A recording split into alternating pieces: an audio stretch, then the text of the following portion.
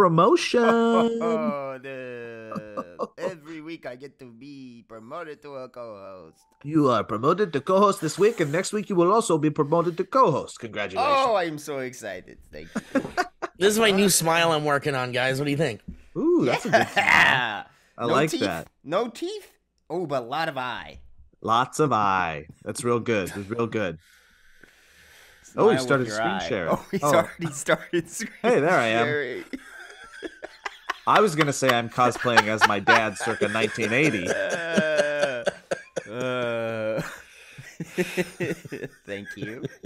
Don't feel like watching movies, so I'll watch people guess them instead. I don't know how it goes, I think it starts with your show. Sorry, guys. I'm for all you audio listeners and not on the youtube.com/Valleyfolk watching the video, I look like my dad circa 1980, which also looks like a bunch of people with really bad hair and a mustache. Yeah, well, it's Jason Schwartzman as Ringo Starr from Walk Hard. Yeah, There you go. it's More exactly. than anything. That's what we're looking at. That's what we're given. Guys, how we doing today? What's up, everybody? You know? It's a morning. You know, we do. I Monday. feel like every time we do this, we do it a little earlier. Pretty soon we're going to do this at 6 a.m.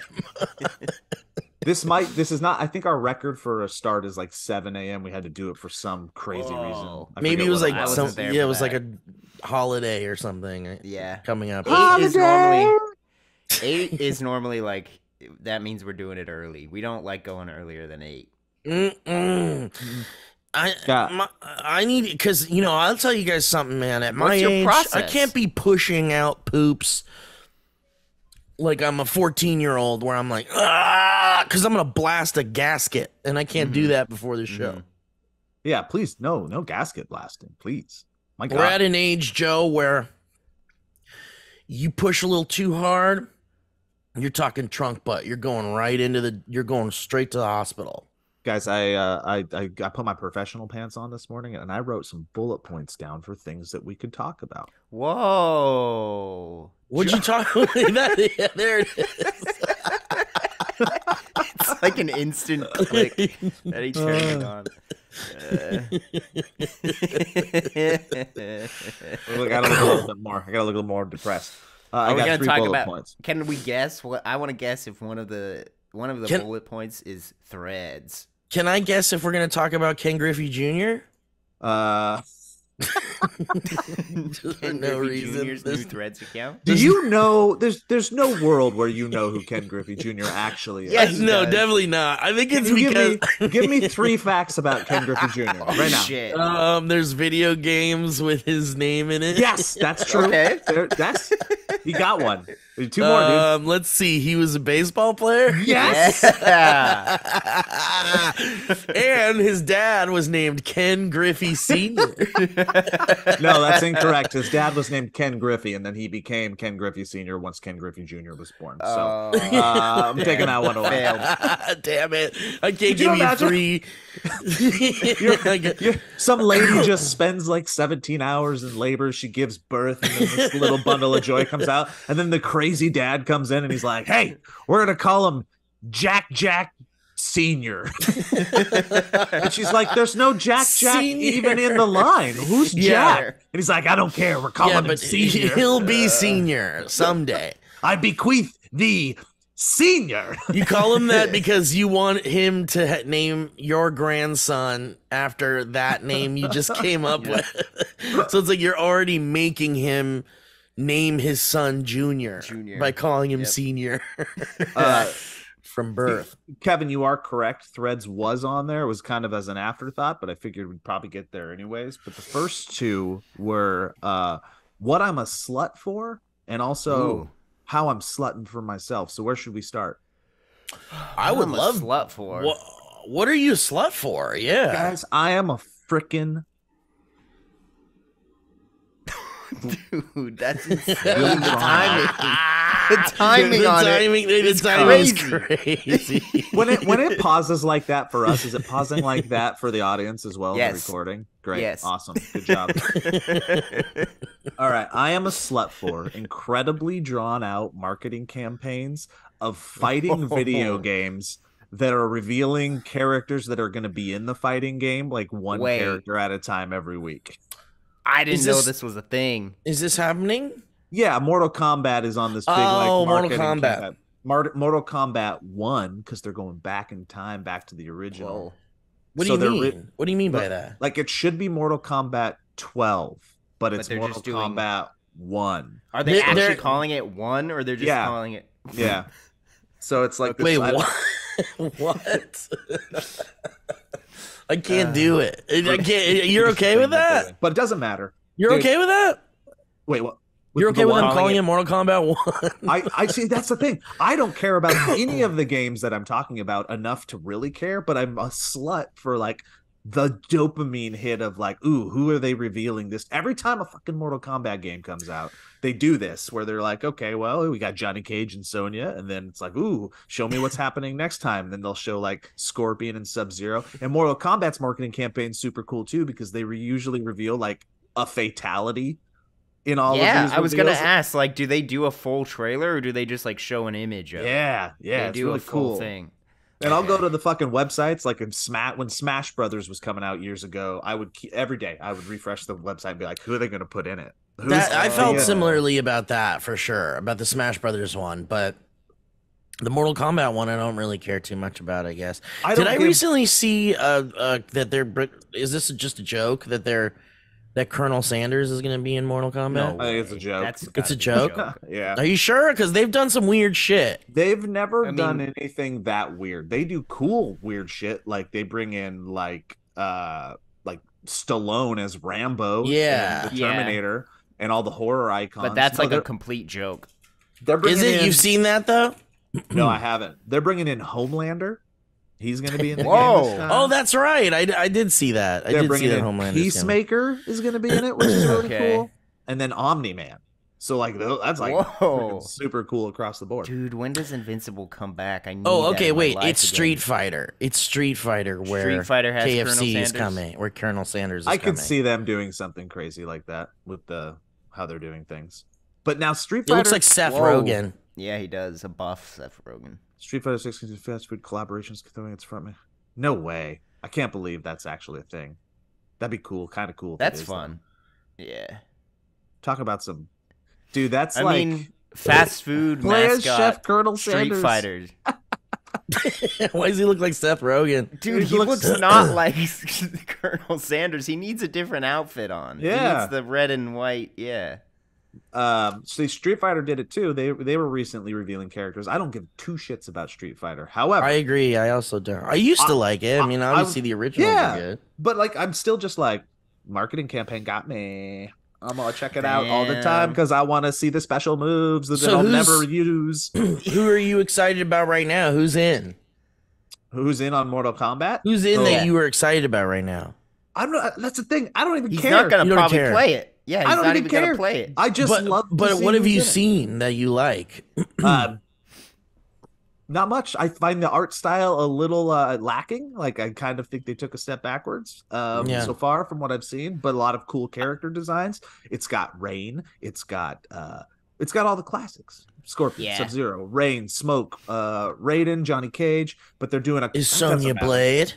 She is in there. But I don't even want to talk about Mortal Kombat. Really. I just wanted to talk about how like I'm a slut for the marketing campaigns. I 'Cause they've been, get- like- Oh, go Yeah, ahead. I I really get thought being you were like a going to slut for mention stuff. Barbie. I thought you were going to mention Barbie because I don't care about Slut Barbie. for Barbie. because the Barbie marketing campaign has been endless. It feels like. It has Yeah, I'm so not interested. I been. might see it. Oh, you might see it? See, I'm interested in seeing it, but I'm not like, people are being obsessed about it, and I'm not at that level. upset. I'm upset that I'm not into it. Like I wish I was a little bit more into it. I'm like on the Oppenheimer train 100%. That's all Me I- too. Me too. Me I'm too. I'm way more excited about Oppenheimer for sure. Yeah. But yeah. and Barbie, I'd say Barbie is like an afterthought for me. Like I'll go see it, but I'm definitely way more excited about Oppenheimer for some reason. Even though that movie is going to be hard to watch and it's awful gonna probably. destroy us on. I've heard some people say that it's like a terrifying movie. Like it's like a horror. it's like a horror almost. movie. Yeah, I love it. I'm so excited. I love it. I want to see. Did you guys see this? What? Is that Is that Wolverine Hugh walking Jack? with Deadpool? Yes, it In is. his like OG X-Men suit. Dude, he's in the suit. He's in the yellow Yeah. and blue suit. That's fun. crazy. Yep, that's the OG Wolverine costume from the animated series, I guess. Is that That's Deadpool really 3? cool. That's Deadpool 3. Oh, interesting. Remember the marketing for that was pretty fun too, when they introduced that a while back. Has there been any like marketing campaigns that you guys have just been like over the like you remember just being caught up in? Like, Well, you know the Cloverfield one really Yeah, got that- me. yeah. Marketing campaign. Man, that's a good question. What are some other examples of like big awesome marketing campaigns? It might be too early for you to go into it. Like Cloverfield's probably a great example of one, right? But I'm trying to think of like a modern one. Yeah, me too. That's not just Marketing. like so quick. I mean, things like just like feel like they come out with stuff so fast now. It's like there's not some big journey that I go on with. I mean, there's marketing definitely stuff. something. There's got to be something, right? Because Well, then there's like accidental marketing campaigns that like the world provided for a place, and they're like, we're just gonna let it go. Like the most recent one was this Grimace shake thing. where oh people yeah, were it's like, a Exactly. birthday, Grimace's birthday. like I'm gonna Dude. get on this train of doing the social media post of the Grimace shake thing. Would you say that was a success? That Grimace birthday thing? Yes. Because everybody was talking about it and stuff. And because Ellie started crying because she was watching TikToks about Grimace being left alone at his birthday party. 'Cause there's this big there's this big thing happening where people have been making like animations of like nobody showing up. I to saw this Grimace's- cute little Grimace that said, Yeah. "Why did everybody throw it up or something? Yeah, Why did everybody yeah. spit it out?" And Ellie literally she FaceTimed me crying because she was like 'Cause it so got her. sad. Yeah. for Was it her Grimace. woman's time of the month? I don't think it was, man. I think she's just She's just weird. does she cry about dumb shit? Nah, that was the dumbest thing That's I've pretty dumb. heard her That's cry pretty about. dumb It to just- cry about. It just And I hit told her that. Yeah, she's got a connection to Grimace, I guess, I guess, dude. or she loves it. she just can't resist a good sad birthday story. That's what I think it might have been. That's why I Yeah. said, like, did you as a kid like have nobody show up to your birthday party? And she said no. So But it's something like, but about- there's nothing sadder when you think about it. When you're a Yeah. kid, when no one shows up to your birthday party, That breaks my heart. it's like, why is your uncle there? Why is just your uncle there? Well, Steve, I feel like you've been susceptible. Maybe like 10 years ago, 15 years ago, Steve was super susceptible to this stuff. Like another recent example would be like, and I don't think you were susceptible to this. This is older, Steve. But like when the Szechuan sauce came back with Rick and Morty, and everybody went, "Fuck." Oh yeah. Well, it's interesting because, I mean, I for some reason I remembered what it even tasted like. What do you mean? The Szechuan sauce. Like I remember having the Szechuan sauce when Mulan came out when I was like a kid, and like McDonald's brought the I see. Szechuan sauce. And you remembered that taste. Yeah, I remember it because I liked it a lot. I remember Yeah. being like, "Oh man, they need to keep this here," and then it went away with Mulan, and then it just never came back. And then you just had to kind of forget about it. And then they brought it up as a joke on Rick and Morty, and I was like, Yeah, "Oh I shit, remember that's a super relatable bit," because I love that fucking Szechuan sauce. And then when they were bringing it back, it was like, "Oh fuck." Oh, so it did get you. Well, it wasn't like I wasn't gonna wait in lines. But Or 10 years ago, Steve would have. Yeah, maybe. Yeah. Comic-Con loving Steve. Before Yep. Steve had to go to Comic-Con for work, maybe I would have liked it. Yeah. Kevin, you probably don't remember yeah. that. Oh, go ahead, Steve. Well, I was gonna say eventually I got it and easily. Like I remember one night I was just like driving through a McDonald's after work or something, and I was like, "Yeah, can I just get this and that?" And then it got to the window where you get your food, and I was like, "Oh, do you guys happen to have any of this Szechuan sauce?" And they're like, "Oh yeah, actually we do." And I'm like, "Whoa, what?" I was like, "Oh shit!" I was like, "Can I have like 4?" And they were like, "Yeah, Yeah. Whoa, And then the I was one like, place that had it. Yeah. well, it was just like so random. You know, it was like all the nerds had already picked it clean and they had like whatever left. But I remember I got 4 of them and I used 2 with my meal and I was like, wow, that I just had a quiet little nostalgic Yeah. adventure. And I was just like, wow, this is so crazy. It tastes exactly the same. It's so good. It's exactly how I remembered it tasting. And then I had 2 left, and I remember I left them in my fridge for like the longest time. And I was like, I guess I'll just keep these in here. And because if I, whatever, maybe it'll just be like a little prop that I can have or whatever. And then eventually I think my obsession or my want of them outweighed the collector side of the you. collector side. And I was like, I'm gonna eat these fucking. I'm gonna eat it. You should have. That's what it's for. Yeah. Steve, you probably remember this. Kevin, I feel like you probably do not. But because you were dead, you were not alive. You were pre-dead. You were pre-dead. Late 90s and the 90s in general. I'm talking about that when before someone was born. You're pre-dead. You were dead. Well, you were dead. You weren't even around yet. You didn't count yet. But like late 90s, like mid 90s, there was a lot of like collector's items being shoved into food things like cereal boxes, but also like Doritos and a lot of like Lay's things. Steve, do you remember like the big push end of the 90s when like Phantom Menace coming out? There were like collectible hologram cards shoved in like every single Doritos. yeah. And there were those like lenticular ones that you could like, and it came in that little white, it was like a white plastic wrapper around the like little lenticular hologram thing. Mm-hmm. And yeah, dude, I remember collecting those. I had one where all the X-Wings were like flying into formation. I was like, it's like I got Star Wars in a card. And how many bags of Doritos did you have to buy to get that specific one that you wanted? I mean, maybe a little bit more than we would have gotten already. Now, if millions of people are doing a little bit more, I know. than they normally would. That's what they want. That's what they want.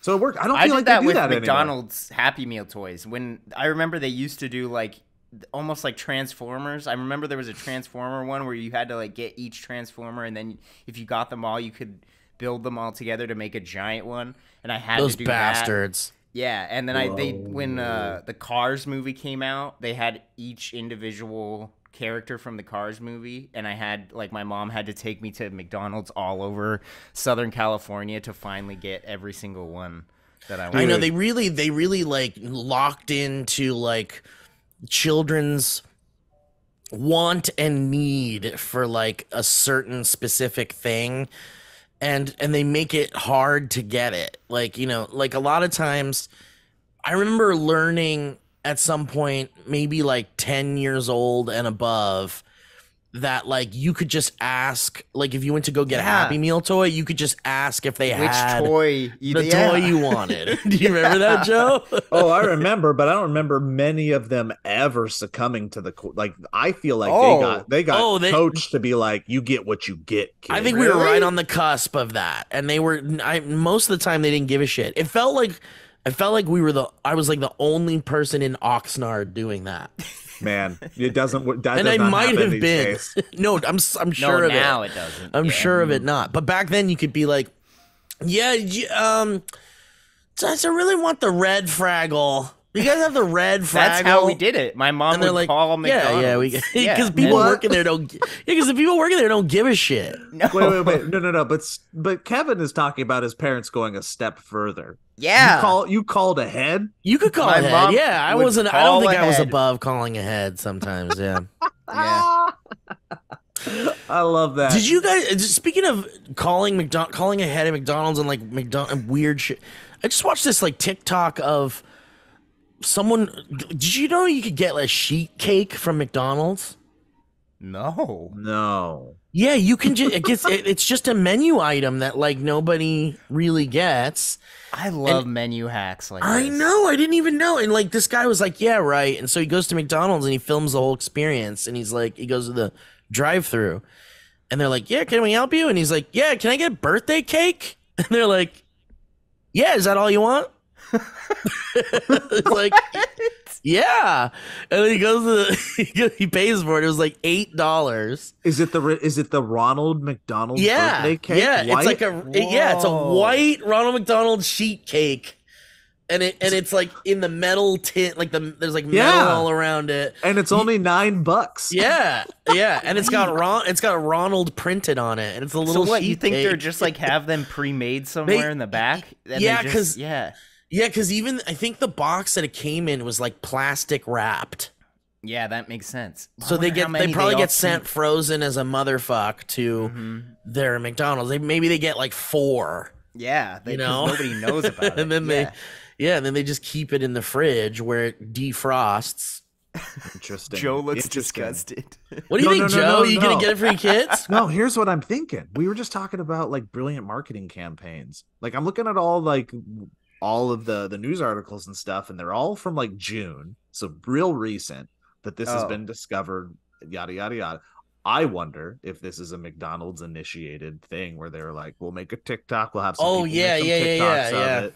And now they're selling these. There's definitely a lot of that. A lot of manipulating, like marketing now has to get kind of like clever. It's less about like in a lot of ways it's less about quantity and more about like how do we sneak it in?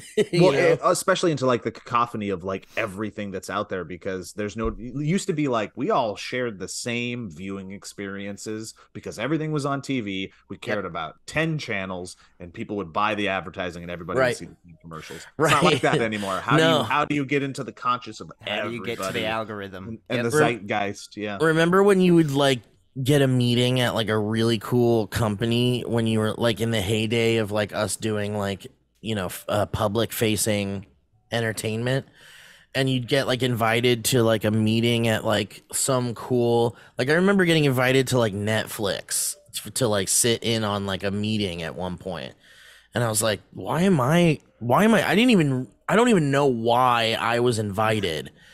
But it was like a group of like 10 like influencer people or something. And then you go into this meeting and they're like, we're trying to make a viral video. And we think you guys are the key to like unlocking a viral video. And I was like, if I could do that, I would do it myself. Yeah. There's just no way. Like companies are just like they're so obsessed with like finding the next way to market their product to people, and they would just kind of like pour money into like YouTube creators and be like, hey, you guys make us a viral video. And it's like, I don't think we could do that. I don't think I'm sure that still happens now with TikTok. I'm sure of same it. Way. Yeah. I think I do feel like the understanding from the top, because that was just a bunch of old out of touch people being that was like, back in the day. Yeah. I like that word and it seems like a big deal, do it. Now I feel like the money is still poured into influencers, but I think they know what they're getting out of it, which is basically hey, tell your audience to buy this as a.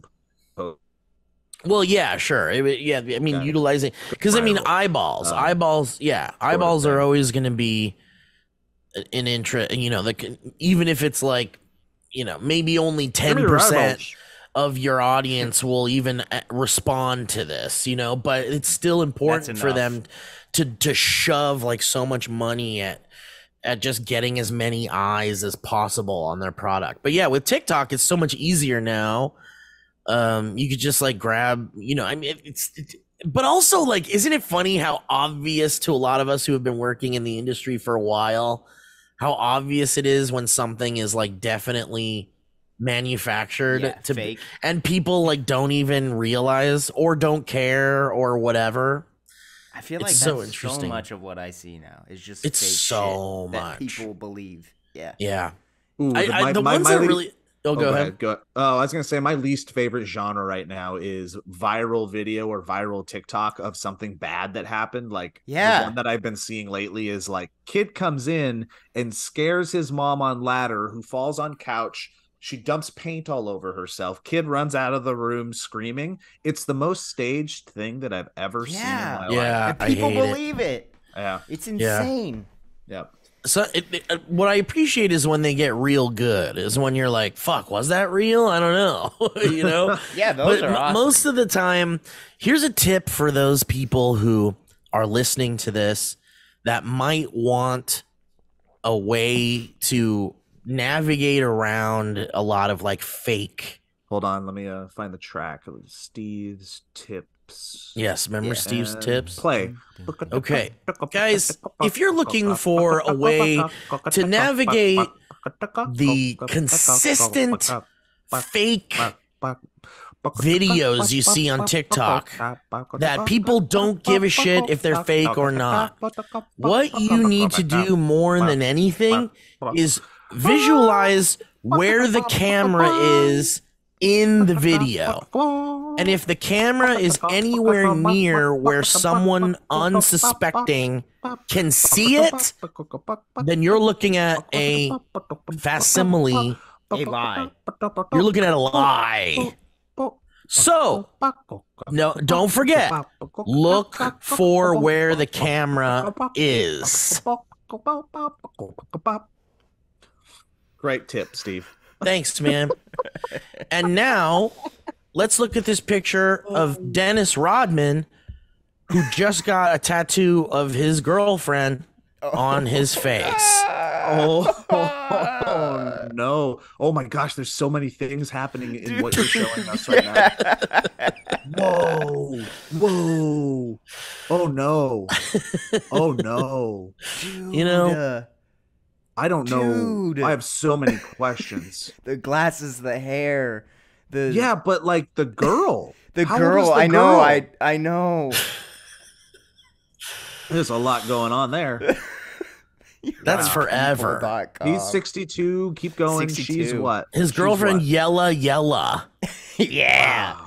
You can just be whatever. You can call yourself whatever you fucking want. She's a singer model that I've never heard of, which makes me feel out of touch. Nah, you're all right. Oh, Yella, yella. Yella. I love you, Yella Yella Yella. Nella, yella. Love you, Yella Gullah they Gullah call me Island. Yella. Let's find. How old do we think Yella Yella is? That's Who what I is- was asking. 20 That's Well, why. that's what I'm 22. saying. Yeah.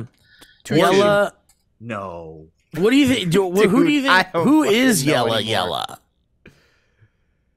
Let's play. Who Uh-oh. I'm reading. is Yella? I'm reading an 26. article that says that she told him not to do that.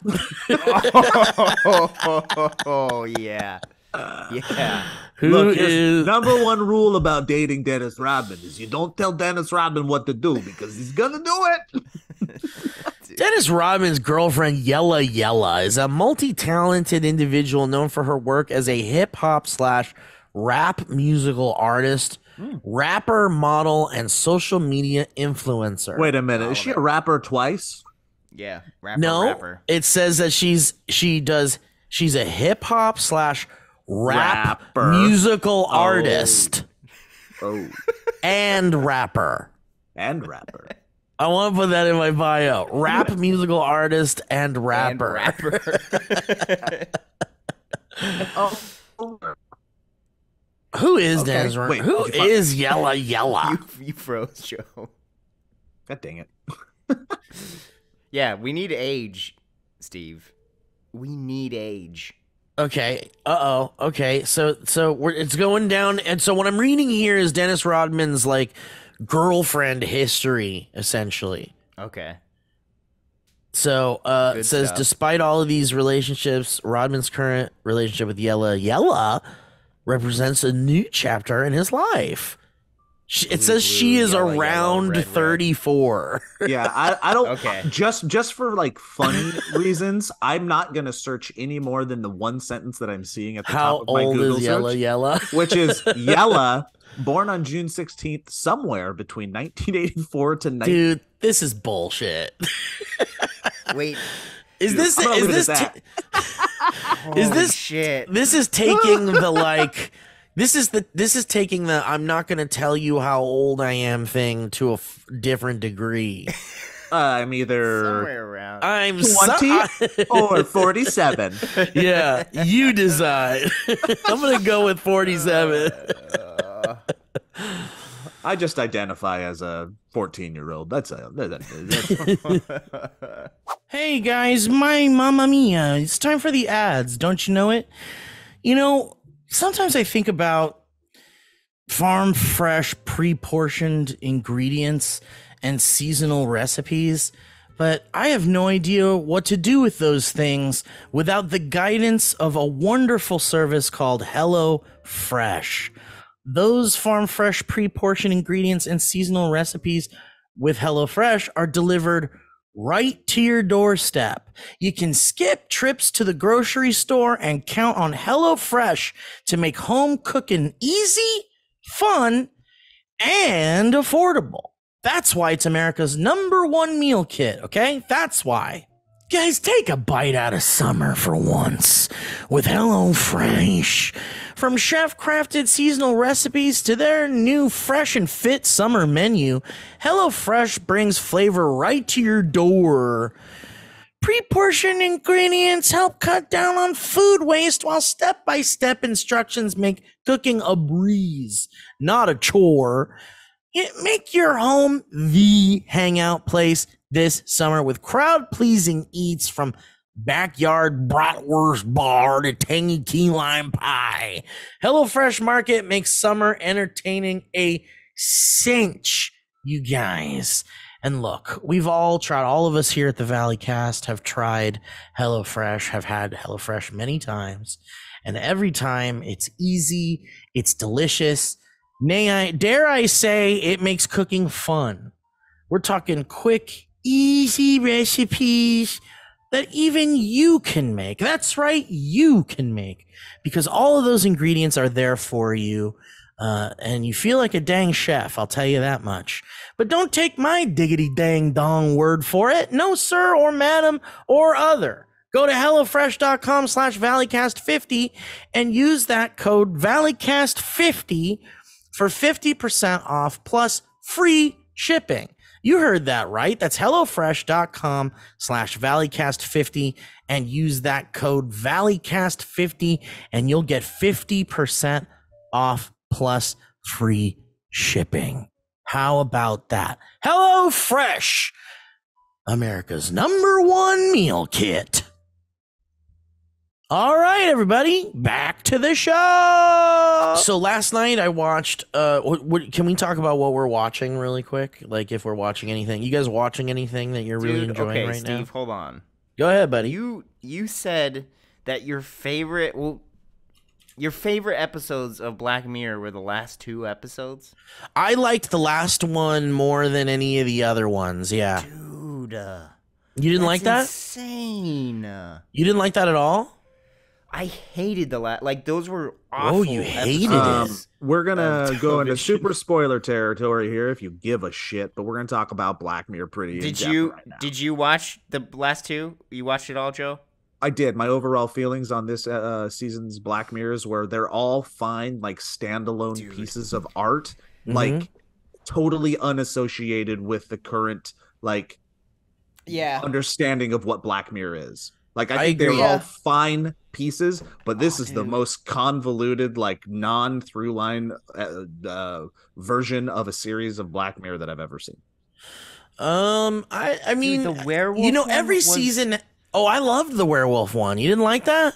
I don't understand how. Did you not like? That's what I'm talking about. Did you not like it because prior Black Mirrors were all about sci-fi and tech, but this was just like some weird and like horror anthology episode? Yeah.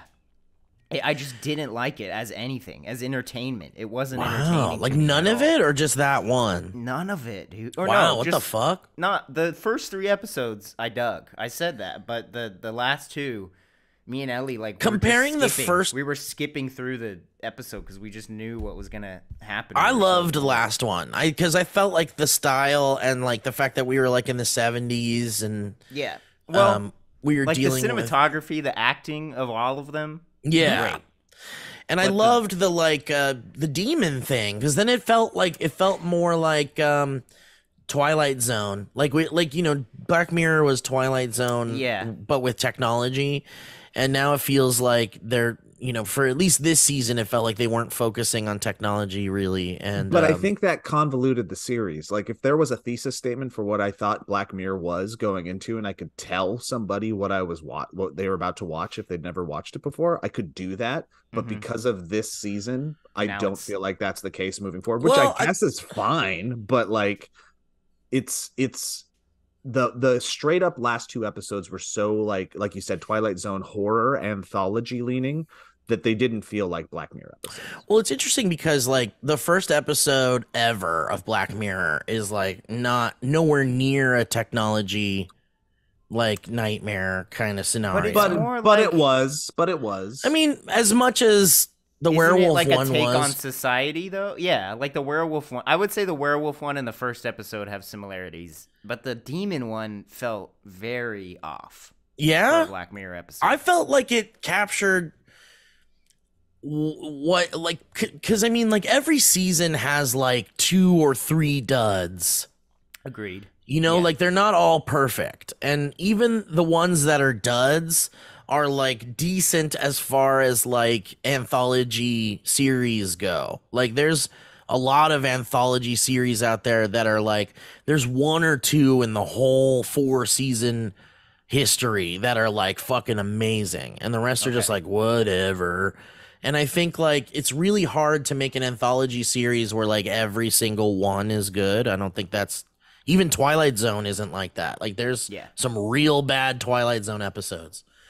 But if you compare this one to like the last season with the people in the video game, they were like fucking in the video game world. Agreed. And like there's like some real stupid bad ones. Yeah. And I think that if you looked at this new one as a whole, it's like the one where the Netflix show is about the person's life was fine. Like I think when you compare that one to the demon one was like way cooler, I thought. Yeah, wow. I'm so the opposite. In my opinion, yeah. And the second episode, the documentary one, is that the one where they're making the document, or is that the space one? Lock Henry is the second episode. Yeah, that one was just like, the third one was, that one felt more like season 1 stuff. Yeah. And then the space one was like probably the best of the whole season, maybe. Yeah. Up until the last 10 minutes. Like in general. I mean, although I will say about the last 10 minutes is that I truly didn't expect that. Oh, really? I expected it from the outset. I expected it to be like he just switches places with him and leaves him in space while he lives his life or whatever. But and then what was after that one? That was it was werewolf. Really? That was just like paparazzi. Yep. There's only 5 paparazzi episodes. that then took a big. I will admit, like I was not expecting her to be. Yeah, I werewolf. was definitely not expecting werewolves. And then when the werewolf stuff happens, it's like, oh, this is a well done. The transformation was really cool. Like I thought that they did like really unique stuff with like a werewolf story. I don't know why I was just so bored by both of them. Interesting. I wonder if you walked away. I wonder if you walked away from the paparazzi werewolf one. I don't like sometimes like the deplorable characters like coming out on top feels good, but like the fact that like she gets those final photos, the whole thing just felt dirty. Like paparazzi itself is dirty. The fact that I agree. You're doing the journey with this paparazzi girl and you're supposed to like kind of maybe empathize for her at times, and maybe she has a heart here and there, but then she doesn't at the end. It's just all gross. Yeah, it's kind of like obviously it's like if she's choosing to be a paparazzi, she's like gross already, but it's like you see that she is struggling for money and stuff like that, and she's like a good photographer, and it's like, all right, I'll give you that. Like I'll let you have the like there's like maybe one good paparazzo out of all of them or something. Yeah. But even at the end, she's not great. No, definitely not. None of them are really. Like no one's like none of these people even are like the last good episode, people. Yeah. That girl was like, I understand the like tortured, and they did the race thing too, the racial thing. I understand being pushed to your limits and stuff like that, but I do love that at the end they were like, ooh, like it was just a domino, and she was like imagining the whole thing, and then I was like, no, it was real. and the world's ending now. Yeah. I loved that. I love when they do shit like that. I like when they're just like, fuck it, we're gonna end the whole world in this one. I thought they were all well made at the end of the day. They looked cool. I thought they were cool choices. I may not have loved every single bit of Yeah, it's not the footage that best came from it, season by but like I at had fun. all. I had fun. Yeah, I At the mean, end of like the day. it's one of those things where it's like they could just keep making these forever, and I'll be fine with like the consistency and quality that they currently have. Yeah. Transition. Did you guys watch the American Gladiators documentary? No. No, but I watched it. Is this what you're watching that you want to talk about? Because I also watched a documentary last night that I very much enjoyed that I'd like to talk about. But let's get your American Gladiators first. I was a huge American Gladiators fan growing up, so it was really fun watching it and going back and like seeing the whole story. And it's like the tragic story of all of these people. They sign contracts and then they get super Get successful, and then they fight to get, and then they get fired. Like whatever. Like that's just that is fucking the Hollywood freaking story. However, there is this one of the greatest documentary twists in history. So I love a good documentary twist. they're interviewing these old gladiators the whole show, and like the producers from back in the day, but then they focus on two contestants, maybe three, and it's cool to get the contestants' point of view and their side of it, right? And they were pretty successful. Some of them got great stories, but they got this one who was like one of the older contestants in the first season, and Craig might be his name. Let's call him Craig. And he was 35. He was a father of 5. And the gladiators hated him. He was an asshole. He was kind of a dirty competitor. And then he ends up like being the runner-up of the season. He almost won it. And then he's like, the producers kind of went behind my back, and I think they changed some rules so I wouldn't win. Was he like a muscle boy too, or he was just a regular guy? Just regular Joe, just a dad. I like that. Wasn't super athletic or whatever. And he's kind of because that's what the whole thing was. Is like you were going against these gladiators. Yep.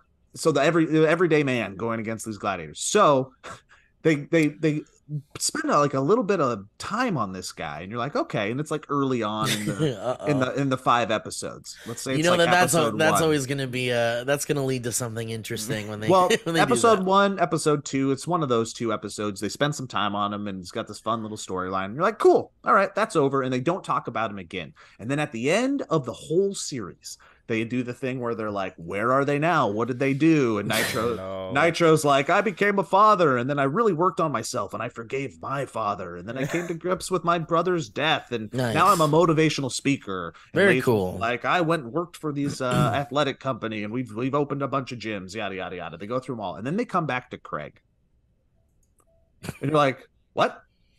And Craig goes, yeah, after American Gladiators, I found, remember, Craig's a 35-year-old father of 5, who was a runner-up on the first or second season. And he goes, yeah, after American Gladiators, I found that I could make more money smuggling across the Mexican border.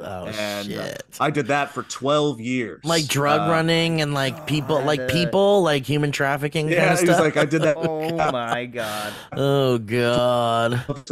The Mexicans that caught me. So I spent 2 years in a Mexican prison, and got a little bit of clout in that prison because they were fans of American Gladiators. So like, anyways, I'm Craig. Dude. It was the craziest thing. I was like, awesome. what the fuck? That's awesome. But then I went out of it going like, somebody probably has now going to buy, if not this documentary crew or whatever, of this dude's story. And do that one. Yeah. Like not as a documentary, but as a movie. It's like a Tom Cruise movie. I was just going to say that there's like so many fucking documentaries. Like there's so many fucking documentaries. Like last night I was just like browsing through just like movies to watch. And there's just all these documentaries popping up. And one of them was, I can't remember what it was called, but it was like, dude, I was like, maybe there's too many documentaries. Because this documentary was like, Jared Wilson in 1950 something decided to throw confetti in the air and then became the first person to like throw confetti during a New Year's celebration. I mean, And that's it's pretty like, great. I'd no, watch it's that. not. I don't give a fuck. It's like the first guy that threw confetti. I don't give a fuck about that. It Who depends. gives a shit? Did he become like a border crossing drug smuggler? Yeah, like what's the What if there's twist, a right? Like there secret? must be Yeah. something interesting. That's what I There's imagine. nothing interesting enough to make me want to watch the movie about the guy that was the first person That's to like a throw confetti at a New concept. Year's party. Yeah, that's a good like comedy documentary. But I saw that and I was like, dude, come on. Who wants to watch that shit? But I watched this. You guys like Paul Simon? Of course. The singer? Yeah. Sure. Of Simon and Garfunkel. Yeah. Big fan. He's a legendary folk artist, singer-songwriter. Wrote some of the greatest songs of our time, debatably. Maybe not debatably, but there's a movie called Paul Simon Under the African Skies. Okay. And it's about Paul Simon basically going to South Africa to record music with South African artists, and that's how he made the album Graceland. And the Graceland album has like all of these like amazing fucking solo Paul Simon songs, like Graceland and Call Me Al and a lot of those that we love so much. And there was like a whole bunch of controversy surrounding it because he went during apartheid or apartheid or what is it? Apartheid? Apartheid? Apartheid? Yeah. Okay. Yeah, but everybody pronounces it differently. And I was like, let me make sure I'm going to pronounce this right. And on the Wikipedia page, it says it's pronounced apartheid. Whoa. Apple pie. Apple pie. But basically, apartheid or apartheid or whatever the hell you want to call it was happening during the time that Paul Simon was in South Africa. And then he came back to the United States, and Graceland was like a huge fucking hit album. And then everybody was like, wait a minute, but you went to South Africa during this like boycott of, the United Nations. It's a very interesting documentary. It was almost like the world was like, why the fuck did Paul Simon go to South Africa to make an album? And then why is he now promoting this album with all these South African artists? And everyone was like, this is racist. And he's obviously using these artists to like kickstart a new thing or whatever. And he got a lot of shit for it. Damn. And but it is like one of the greatest albums ever. And it's just a really fucking awesome documentary because you learn about all these amazing South African artists that joined Paul Simon. And he basically he heard a tape of some South African artist and it had like accordion on it and like all these instruments and stuff. And he was like, dude, I want to fucking work with these guys. And so he like went and just jammed with them and then, used a lot of their music in his album and stuff. And then whatever. Anyway, really amazing documentary if you love Paul Simon and if you care about the Graceland album at all. No, came out in like 2012 or something. Okay. Yeah. Is it Paul Simon or is it Art Garfunkel? And I'm pretty sure it's Paul Simon is actually kind of like known as a big fucking asshole. I can't remember. Music thief. Well, wait, I think the Paul Simon music thief, if it is Paul Simon, there is like a music thief aspect of the documentary where people were like, okay, so you went to South Africa, you jammed with these guys, and then you like took their sound and their music, and then you wrote your own shit over it, and then all of it is like accompanied by these like South African artists, like cultural music, music that they like, that's part of their culture. And everyone was like, you just stole that shit. But the reality is that like, he toured with these guys and he like paid them royalties. Like they all got royalties and they all got like a lot of money for doing it. And, a lot of them talk about how their lives were changed in like an amazing way because Paul Simon came to make music with them.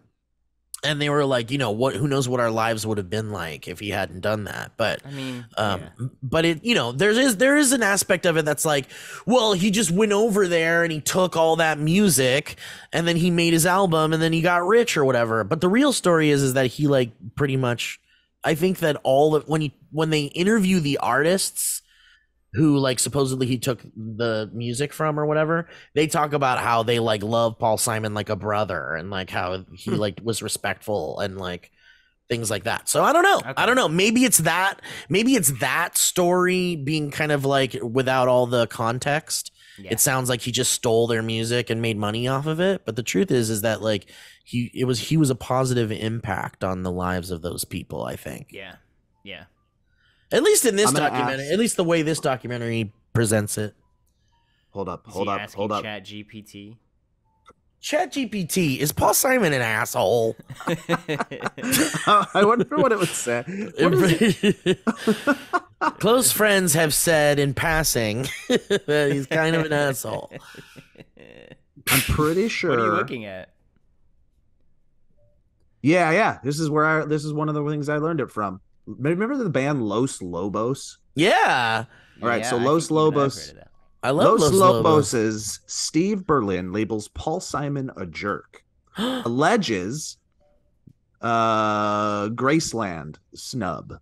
So apparently like they played together and then like it was either a jam session. I'm not going to read the whole He tried to make it work with. He tried to do the same thing he did with the South Africans, but with Mexicans, I'm not and take something their like sound, and it didn't work. or like they should have got credit on a song or something. Oh, like that, and they interesting. didn't. Anyways.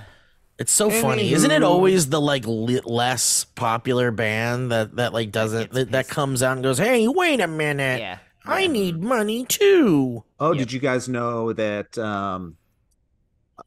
Elton John just performed his last I ever know, performance? man. Do you think that's Whoa. true?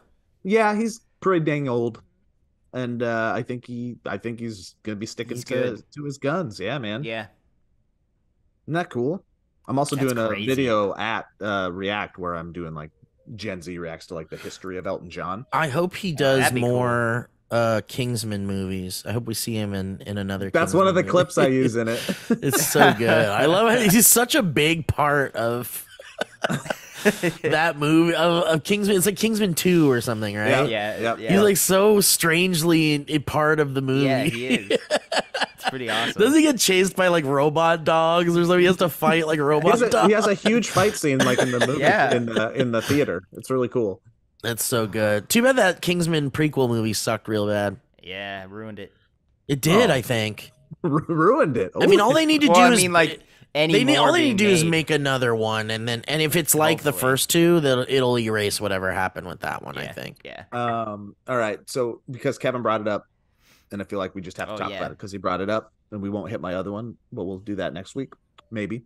Threads, you guys doing it? What do you think? What's your I'm response? all for it, man. I have love not it so joined it much. yet. I have not hopped on the Steve Threads hasn't train. hopped on yet. We were talking Well, about it last week. I think that's healthy. What I just read a thing that said Mark Zuckerberg, they were going to implement that thing that Twitter tried to implement where it would like pinpoint bigotry and like Nazis and stuff and like immediately remove their accounts. There was like this thing that Twitter tried to do.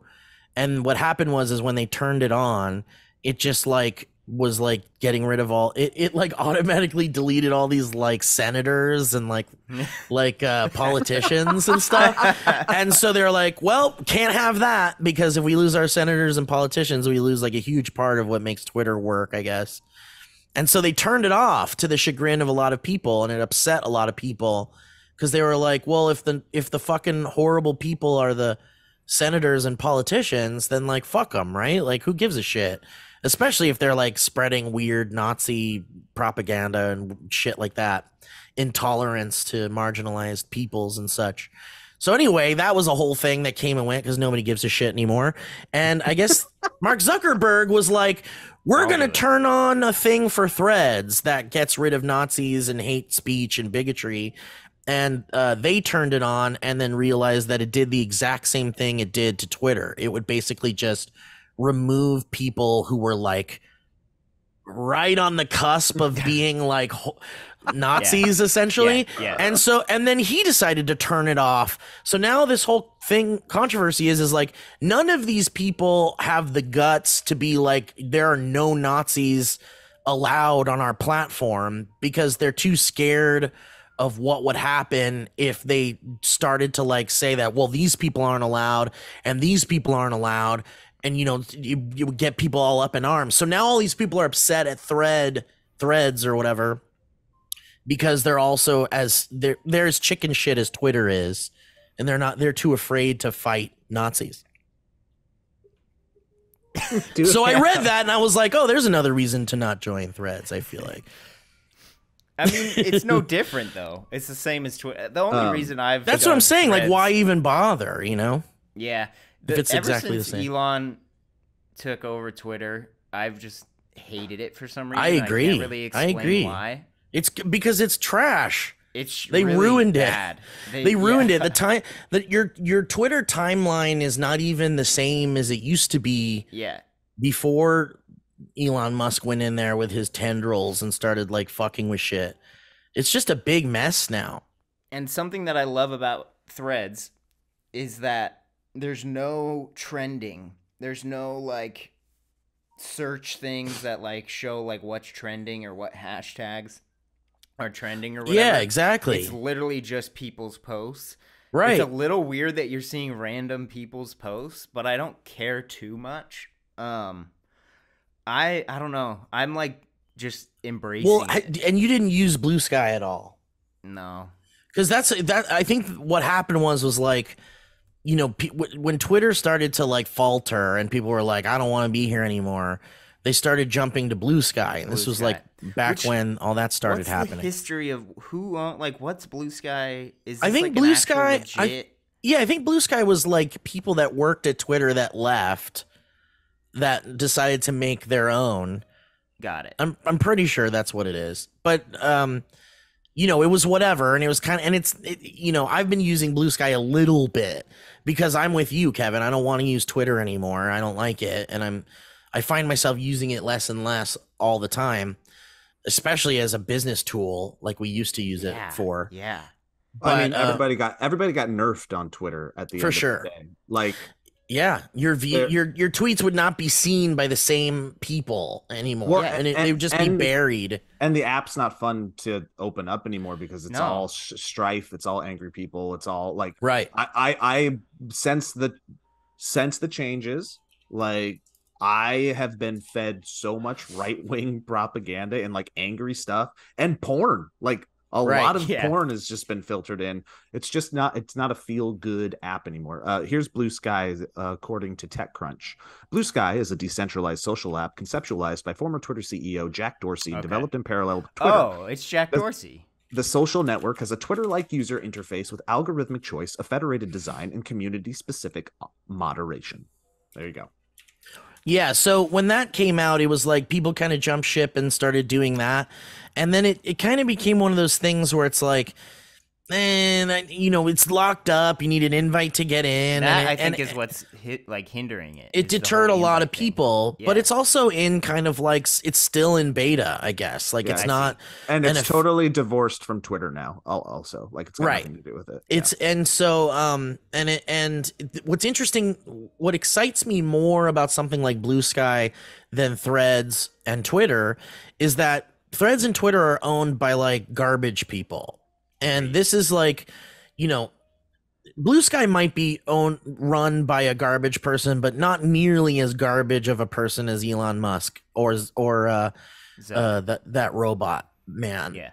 And so to me, it's like, if you can avoid it, why not? Right. So I jumped into Blue Sky and I was like, all right, well, it kind of feels like first generation Twitter. Like it's not necessarily amazing. But it does feel like you're free when you're there. It feels like you don't have to worry about all these weird rules and regulations that Twitter now has, and they're not doing that weird limit on how many tweets you can read and shit. That's just insane. It's such garbage. It's and so insane. And so Blue Sky to me felt more like kind of like the rebellious, let's have a free Twitter that doesn't that's it's kind of based more on what Twitter was initially meant to be more than I've gotten a what it similar is vibe now. with Threads, but that's only because I haven't experienced Blue Sky. But Threads has given me that same feel. I think Blue Sky might be the one to like keep your eye on more than Threads. I mean, Threads seems like it's one of those things where it's like, hey, it's already connected to Instagram and it's already right there. It's so easy to just kind of slip in and give this a shot. And I feel like to me that's a deterrent. Like, yeah, I think right? I think Threads just took the crown though. They've had For sure 100 million signups now. Like, yeah, but you know what's interesting about that too is that it's only for iPhone. It's not on Android. That's what yet. they'll have to fix. Which and is they will for They sure. will. For sure. Like it's right now, and it'll probably change. Here's been my experience so far. It's overwhelmingly positive and new. Like everybody's just having fun with it. So it feels That's like what it's I love kind of right now. And I'm just enjoying that part. Yeah, it's kind of a party. Yeah. It's interesting that it automatically gives like a step up to all these people that like already had big social followings because all of their people automatically end up following them and stuff. So it's like I feel like the creator economy, you see all these creators like really giving it the juice right now, and they're having fun with it and they're throwing in their opinions. And I even like, I would say I have a complicated relationship with social media these days and like why I do it or if I even enjoy it. And I'm trying to be very, very self-reflective while I'm experiencing it. I even find myself only opening Threads now and only posting on Threads now. One, because Twitter just doesn't make me feel good. But for a number of reasons I found out. Like you would post good or something, it doesn't matter, it was a good idea. You'd post something on Twitter and we're all used to validation, and everybody got nerfed so hard on Twitter that it just felt like you were screaming to nothing. You'd be like, oh, I got 2 likes on that. And I think that was a common experience for a lot of people on Twitter that used to like really get off on Twitter. Now Threads, you post the same thing on Threads and it's like people are seeing it again, and that social media validation, that dopamine hit, I really think like a lot of people are just getting off on that again. Oh yeah. Yeah, I mean, I certainly if you take out all the politics and you try not to think about who's running the show, there's one is maybe a more fun, easier experience than the other. But it's like, man, I look at the end of the day, it's like I even said it. I was one fucking maniac white billionaire for it. Am I back? There you are. Yeah. Am I back? I left one crazy white billionaire with too much power for another crazy white billionaire. Yeah, with too much exactly. power. And the problem with Threads, outside of crazy people, because fucking he didn't do anything on Facebook to moderate all the craziness. No, that's the thing. And Facebook became a cesspool of garbage. Why would we trust him to do it here? But the bigger problem is that like, if this does take off and stay, which it seems like it kind of is right now, it's way too much of a monopoly for this crazy white billionaire. Like it's a monopoly. Yeah. Of just like eyeballs and information and stuff like that. Yeah. And that's scary in its own right. What I kind of hope for the future truly is we kind of lose the like text-based social media app thing. Like I think that Twitter is a relic of its time, and I think it worked really well for a long time. But then when politics started to heat up for the regular folks, it became just like a trash fire essentially. And I don't think I've seen it stop. It hasn't stopped being a trash fire. And Blue Sky and Threads and all this shit, like all these companies are gonna try to be like, we're the new Twitter or whatever. But I think that Instagram is fine and TikTok is fine, and I don't need, like, why do we need more than that? Like what I'd like to see is that Elon Musk destroying Twitter inadvertently is what will destroy text-based social media in general. Like I think we're seeing that. What I'd like to see is that we just lose that. Like we don't need a thing where I type out "I'm hungry," send. Or like, I'm angry at this person, send. Or like, whatever. We don't need that anymore. Like, I think we have what social media is interesting to us. And in the future, I think something else will come along and we won't need that text-based shit anymore. That's interesting. I don't think it's going away. I think there's something to the power of word. You don't think Twitter's going away? No, text-based Twitter social is going away. Text-based social media apps. But I mean, with Twitter going away, you don't think that there would be like a percentage of people that would just decide? No, but I mean, like, but like, isn't there a percentage of drop off in general when you're like let's think about the percentage of people that are like, if Twitter is going into the shitter, then I'm out, right? And I'm out, and then they just delete Twitter, and then they're like, I'm done with Twitter. And then it's like, you know, think about the percentage of people that did that, like right when Elon Musk was like fucking it up real bad. And then think about the amount of, and then as it's like slowly falling into trash fire hell, think about the more people that are going to fall off, right? And then those people. I think it's less that.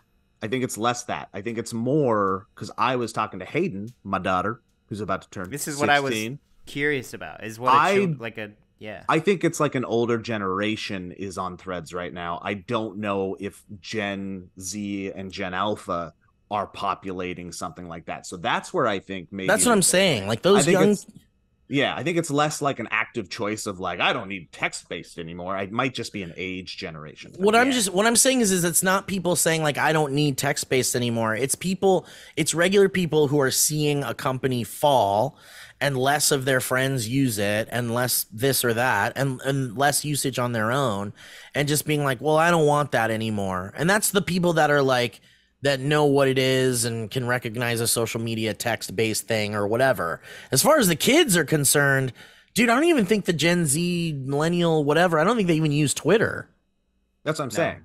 Yeah, they just use like TikTok and Snapchat. Yeah.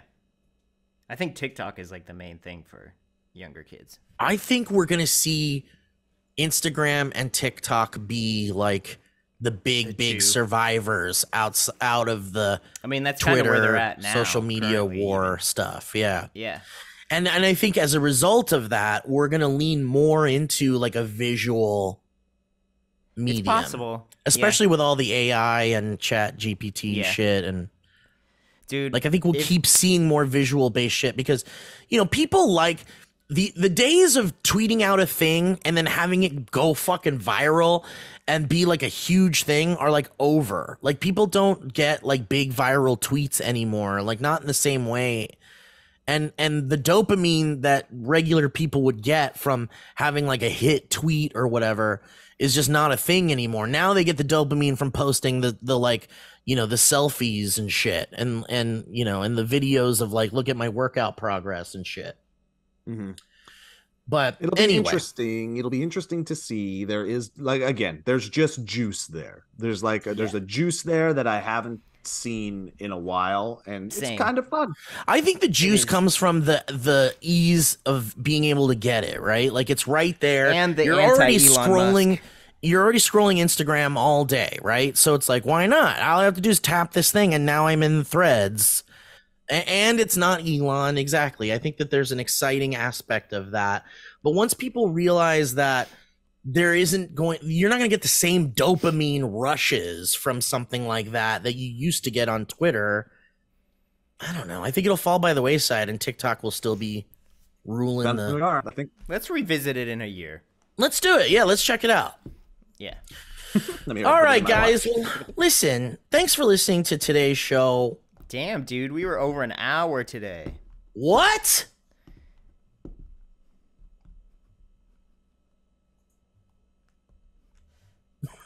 Bye. Thank you for listening. Thank you for joining us. Elliot will probably be back next time. We miss him. We love him. We miss him. God bless them. God bless They're them. great people. God bless Elliot and Grace. And Grace, who's going through bless... some real hard times right now. Very publicly. I can't imagine what that must be like for the two of them.